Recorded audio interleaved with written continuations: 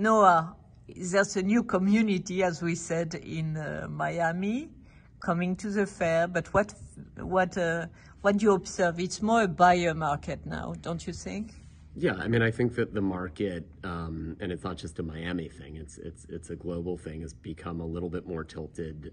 There's a little less urgency, but at the same time, there's a lot of vibrancy. The response, I think, to the gallery's previews, and certainly what we've seen here today, has been remarkably and resiliently strong. But of course, there's a context of a broader high inflation environment, as well as other things happening in the world that have shifted the backdrop to this year's edition of Art Basel Miami Beach. But through one day of the fair here, the level of collectors and the level of engagement in the halls of the newly designed show has been remarkable, and we're really thrilled to see everybody come together here on an occasion of the show.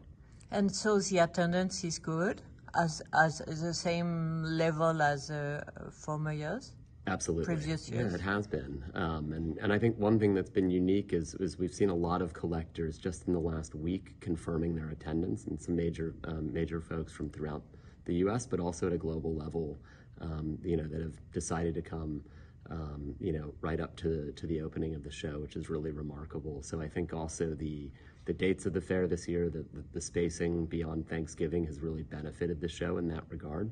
And Miami is the fair that continues to reward, the city and those that participate, really as a really strong end cap to a very busy year.